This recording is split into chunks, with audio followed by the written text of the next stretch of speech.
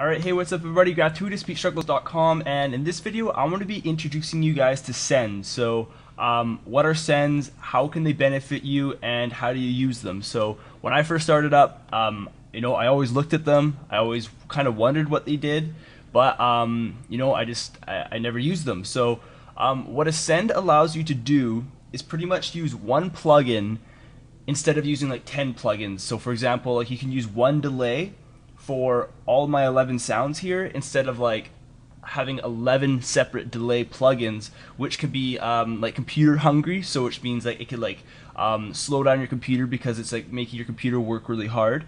Now you also don't have tons of plugins to work with. Now I only have one plugin to work with rather than let's say 11 delay plugins that I have to adjust each individually. That could be really tedious work. And then another really cool thing about using sends is like what it is doing is it's pretty much sending a separate signal. So it's like you have your original audio signal, but then you have a wet signal, and you can blend in that wet signal however much you want. So it's pretty much you have like parallel audio signals, and you could do like parallel compression this way. There's tons of videos on YouTube about it, but I'm just going to show you how you can use these sends to your advantage and really make your mixing process or even like your creative beat making process a lot quicker, and it's not as hard on your computer.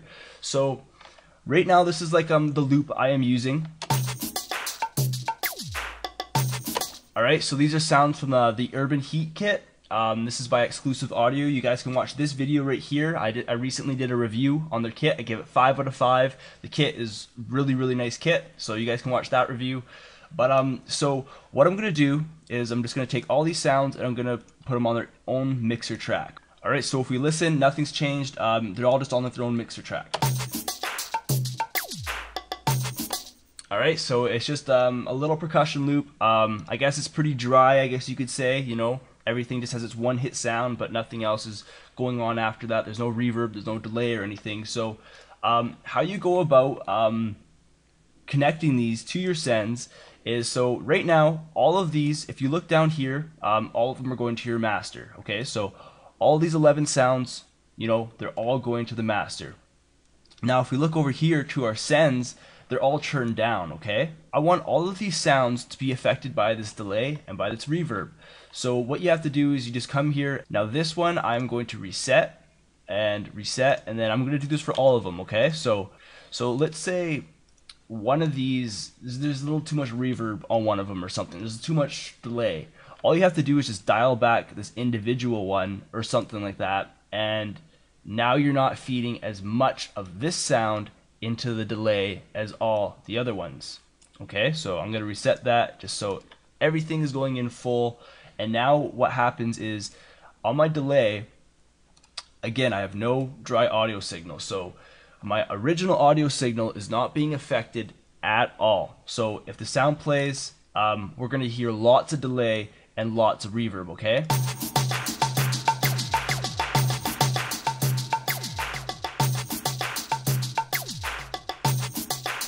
and now the cool thing is we can affect the wet signal, so like the delay or the reverb, by adding like an EQ on here, and then it won't affect the original sound, because if we put a delay on this sound and then we try to EQ it, what's going to happen is it's going to affect the original signal and it's going to affect the wet delayed signal, whereas now these can play normally, but now we can affect the delay signal without even touching the original audio. Okay, so I'll show you guys some kind of cool things you can do. Right now I'm going to play around with the delay EQ. So remember, the original audio is not being touched, it's playing normal. Now I can mix in however much delay, and then I can kind of tweak it.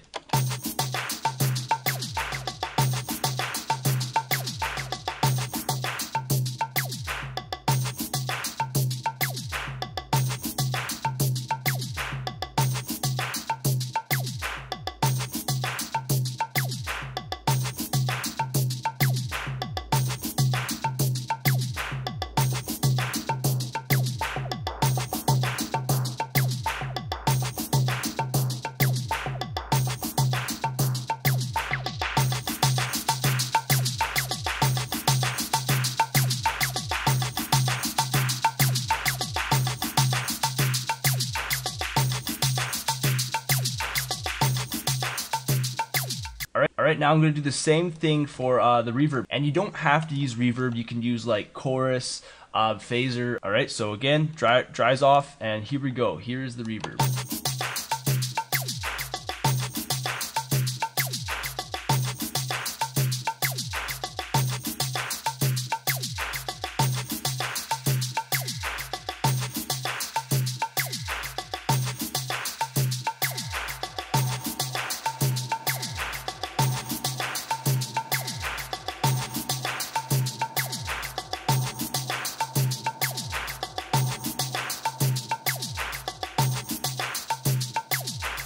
Alright, so I haven't touched any of these at all, you know, they're just playing normally, and then I'm blending in some kind of cool effects to kind of make it maybe not so dry, because, you know, we listen again, we listen to it with the delay. Alright, so I'm GratuiTous, this is Beatstruggles.com. I hope this video has helped you out.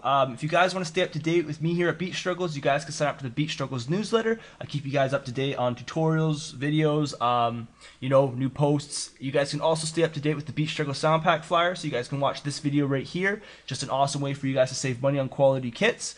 And yeah, so this is sends. It doesn't affect your original audio signal, but you can kind of blend in a wet signal. Remember, no dry, because the dry is the original audio signal. You just want the wet. And now you can just kind of blend in the wet signal with the dry signal. You know, be creative, throw whatever you want on the sends. Again, I'm GratuiTous, this is Beatstruggles.com, and thank you for watching.